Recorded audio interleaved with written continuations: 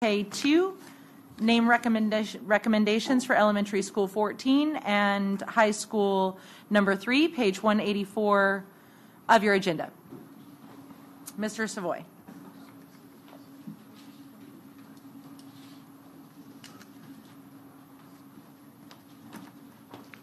President Keller, members of the board, thank you for your consideration of this informational item. I'd like to also invite the members of the committee to come on down here and stand with me. I know we have a few of you that are prepared to speak, and everyone else can come down as well. The board may have some questions. I'm going to do a brief presentation, a little overview on the process and how the committee reached the decision to make its recommendations, and then we have a couple of committee members, 3 of them, that would like to briefly just talk a little bit about their thoughts on the process and the different names that they're recommending. So first of all, y'all come on down here. You can come get on camera with me. You got to be in our television audience. Would like to see you. Just behind me is good, or somewhere on the side.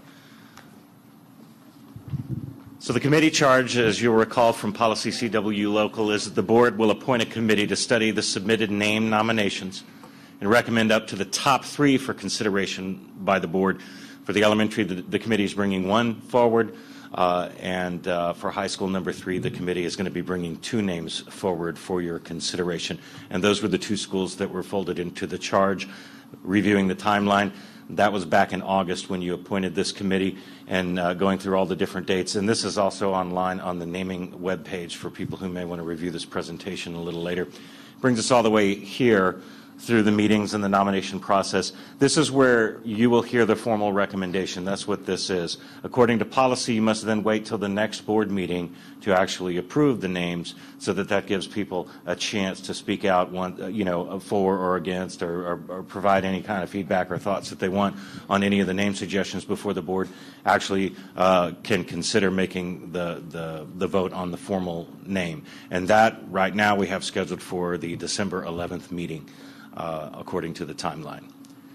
The membership on the committee, each of you appointed 2 members, and just to kind of give you an idea of where we got to at the end of the process, 2 did not participate. 1 had to step down, 1 member did.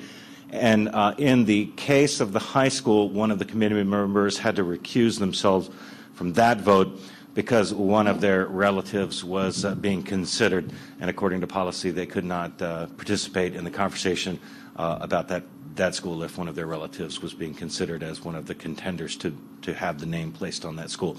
So for the high school, it gave us a committee of 10, and elementary school 14, there were 11 people for the committee. And name submissions, we had a total of 545 that were submitted for the high school, and 237 submitted for the elementary school. This includes repeats and includes different nominations, same people. So that's just the total number of responses, which we were excited about. That's a great number of responses. And with elementary school 14, what the committee did was they reviewed the names and had a kind of a round 1 ranking. In this particular case, using the criteria, the lowest score was actually the best outcome. And Uhland Elementary, by the committee's discussion in this round 1, was at the top of the list. In round 2, Uhland was also at the top of the list, and so that's probably quite a bit of the reason that's what the committee wound up deciding to do. Once they were done with their narrowing of nominations and recommendations, ultimately the people that were present, the vote was 5 for Uhland, 3 for Porus, and 3 for Cullen. The committee then voted 9-1 to bring forward Uhland Elementary School to the board for consideration. And I put a few extra slides about Uhland Elementary School because that may be one that people may not be as familiar with as the 2 contenders for the high school. So just a few bullet points from the City of Uhland's website. The name that we're bringing forward would honor the historic city of Uhland. It was named in 1909 with the establishment of the post office there. Historians credit this person, this Louis Shea, who moved to the area, with naming the community for a German poet, and that was Ludwig Uhland. That's where the town gets its name, and it's a school. The school there was an old school that was the Uhland School there, and the former schoolhouse currently serves as the Uhland Community Center and City Hall. And just a little fun fact, Uhland residents won first place in the Rural Neighborhood Progress Contest in 1947 and placed in the upper 10 for the next 4 years. So they were doing great things. We found some really cool pictures. This is, we believe, the Uhland School. I do not have a date on that, though. So those are some of the early Hayes CISD school children before we were consolidated. They were the girls basketball champs in 1935. And this was my favorite find of all on that site.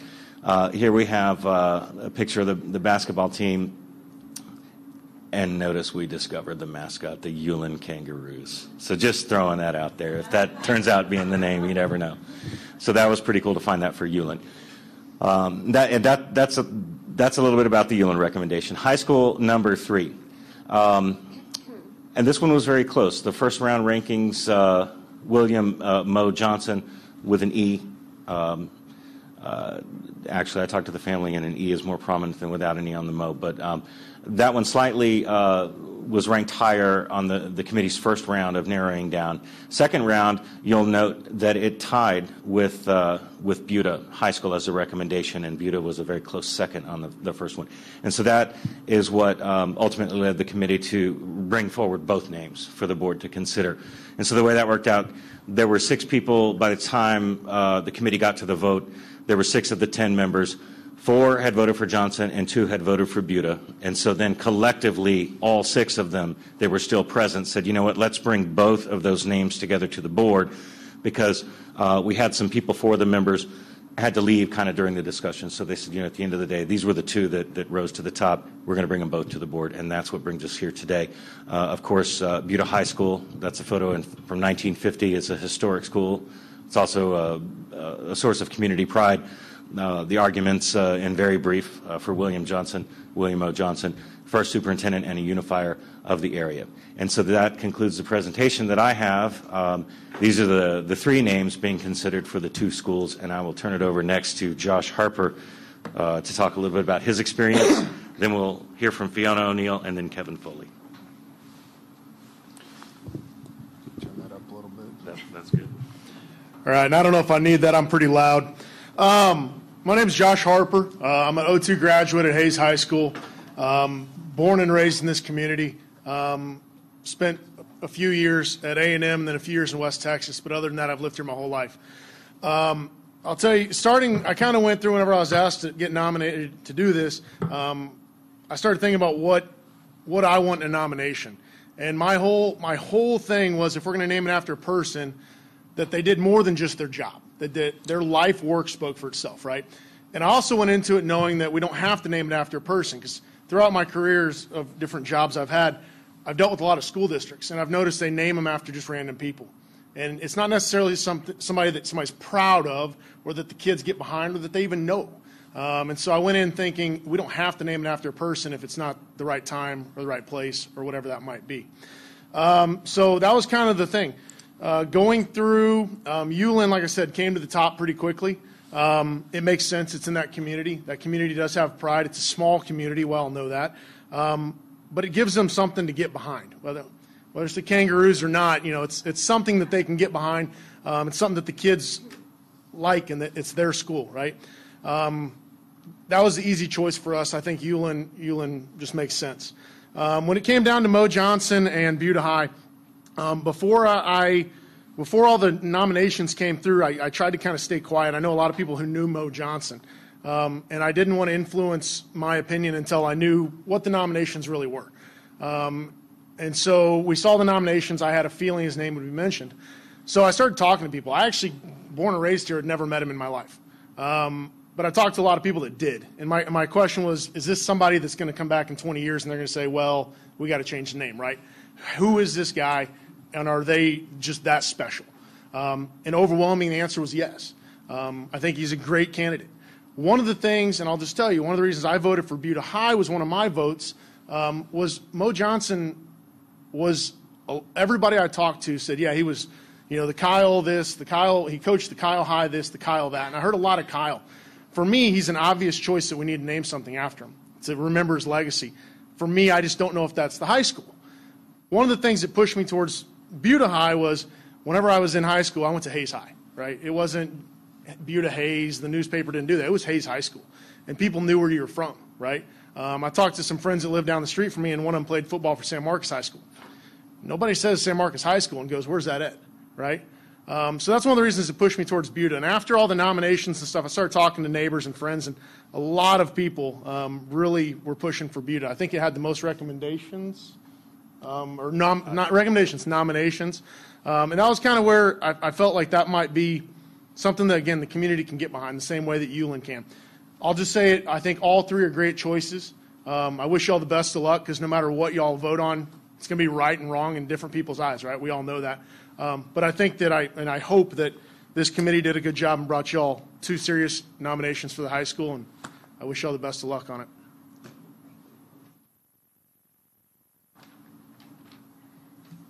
I have to lower it a little bit, just a tad.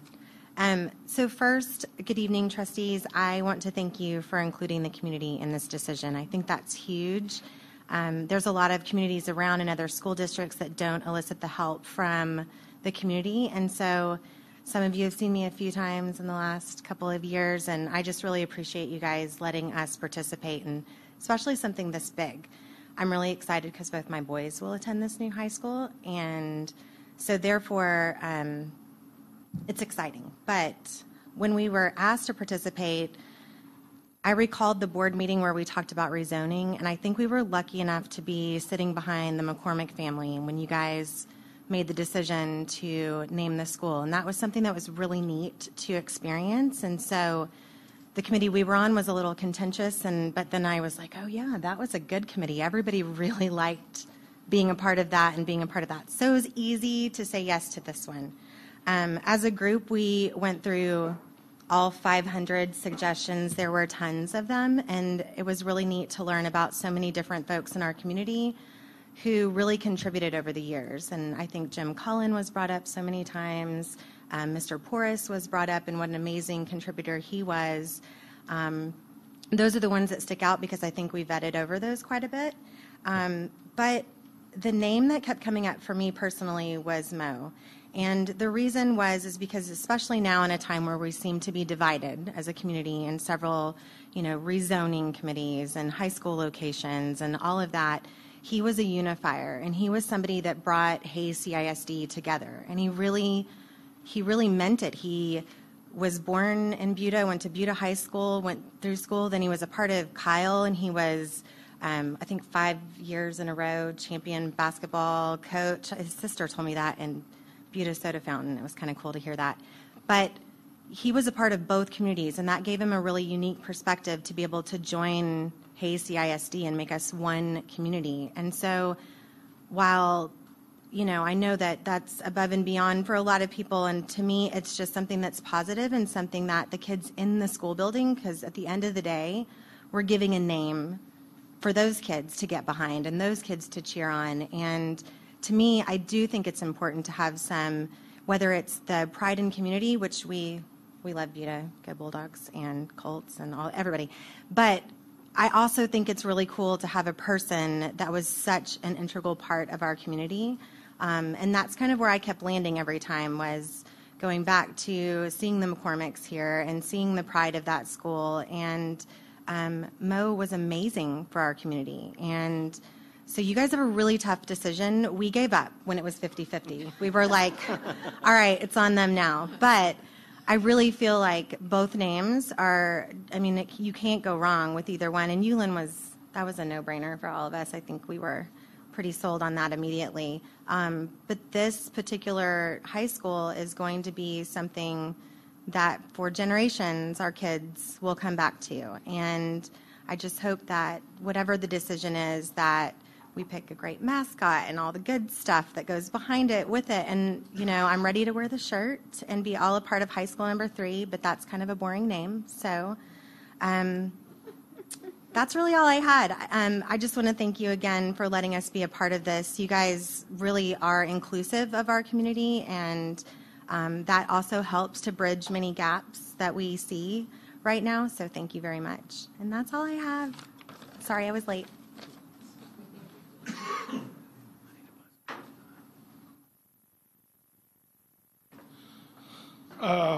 My name's Kevin Foley.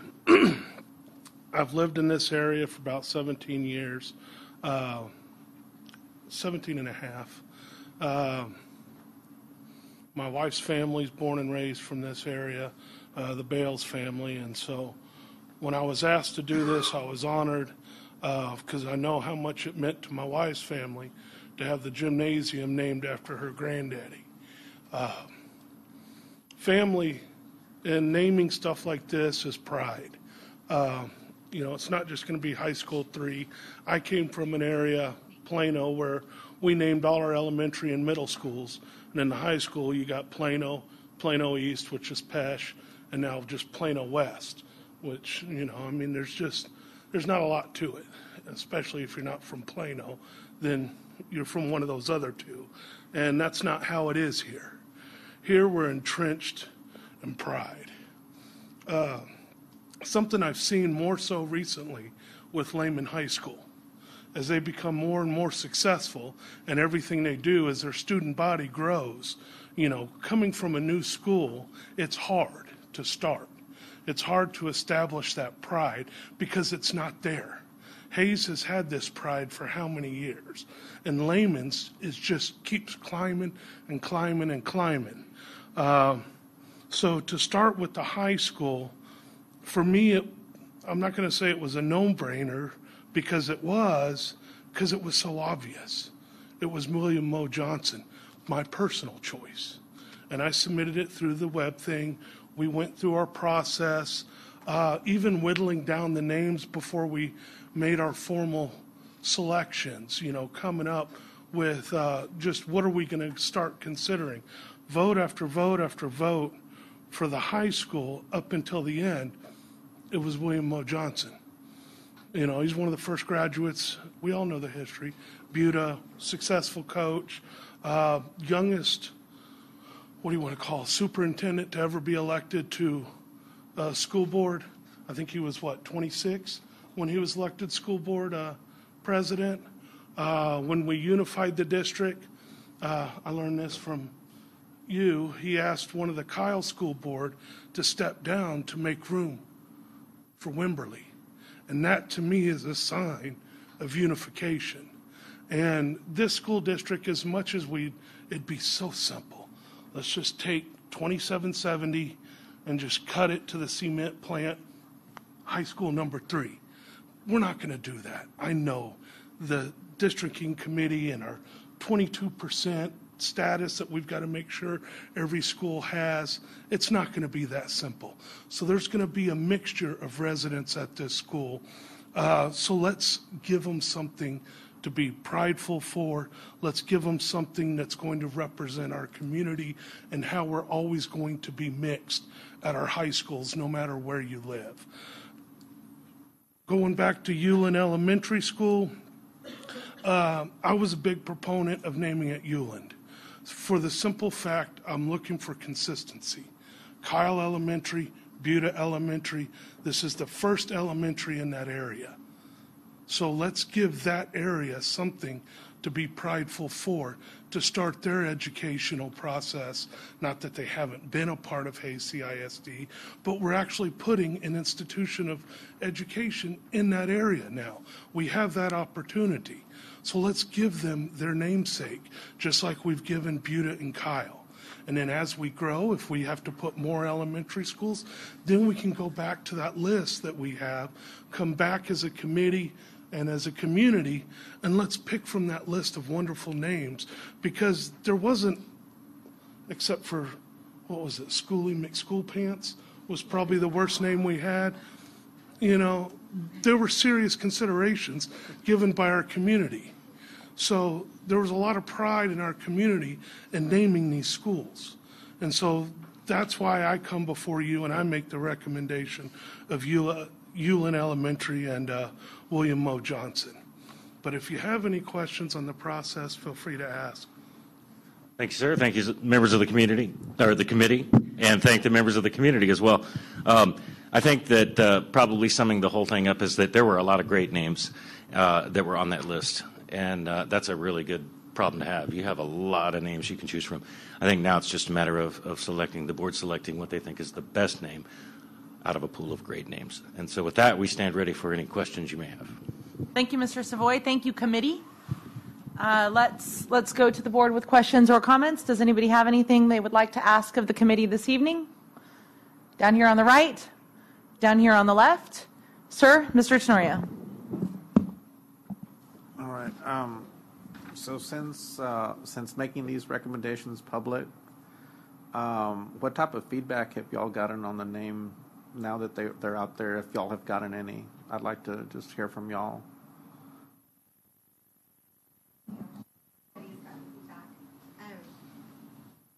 I wish that this could help, but it's really 50-50. You get certain folks who, I think the Bales was one I spoke to this morning, and she mentioned the connection that she had to Mo, so she was all about that. And others I've talked to think Buda High is the best name. I'm sure you guys have. Do you guys have more? You do. Come talk.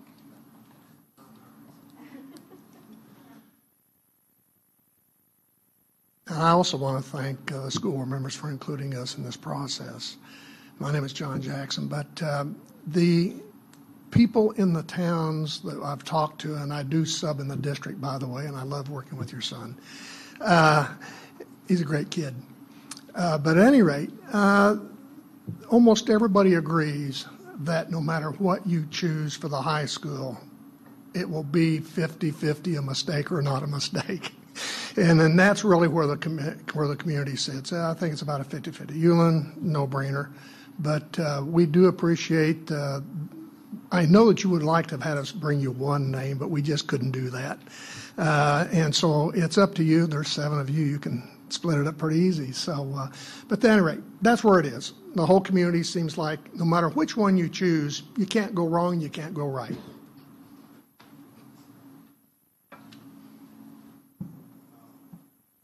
So I know that we got a lot of suggestions. I don't know if people could, on the suggestion list, if they could identify where they were or with their name, or if they did that. I was trying to figure out how many suggestions do we get from the actual city of Uhland if we were able to track that. I don't know if we were tracking the origin of the recommendation, where the people were from. I think we were on the rezoning, but not on the naming form. I'd have to double check that, though. Okay. It wasn't on the naming where they were from. Okay. Just trying they had to check and confirm that they were a resident of the district, though, because Okay. that's part of it.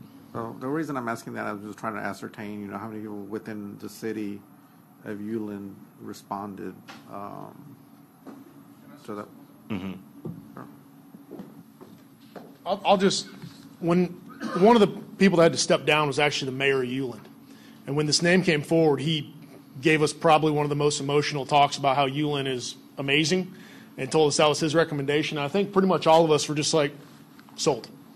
And that's kind of why. And so, obviously the mayor, people of Uhland, that's who he was representing, in my opinion. And he was pretty much sold that was their choice. And so I think for a lot of us, that was just kind of a no-brainer at that point. There was a lot of really good names on there, but when the mayor of Uhland says everybody in my town wants it to be Uhland, you kind of just bow down and say, yep, sounds good. So. Thank you. That's very helpful. And I can. Oh, go ahead. I've heard feedback, and it concerns the naming of the elementary school, Uhland, and this mainly comes from being also part of the rezoning committee. Most of our families in Uhland are not zoned for the new elementary school. They are going to be zoned for Camino Real, or they still, I don't know, they're not at Hemp Hill anymore, but I think they're all going to be in Camino Real, so none of the families actually with an address in Uhland will attend at the school.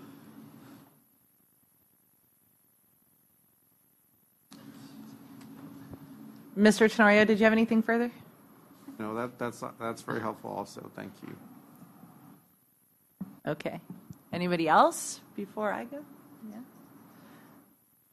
Okay, I have a couple of questions now. I am interested about the attendance zone. We haven't done the attendance zones yet. That's next month. Yes. So, but perhaps we could get some guesstimates from our demographer about what that might look like next time for next board memo before we are not going to vote on this until December. but some additional information about possibilities for attendance zones would be great.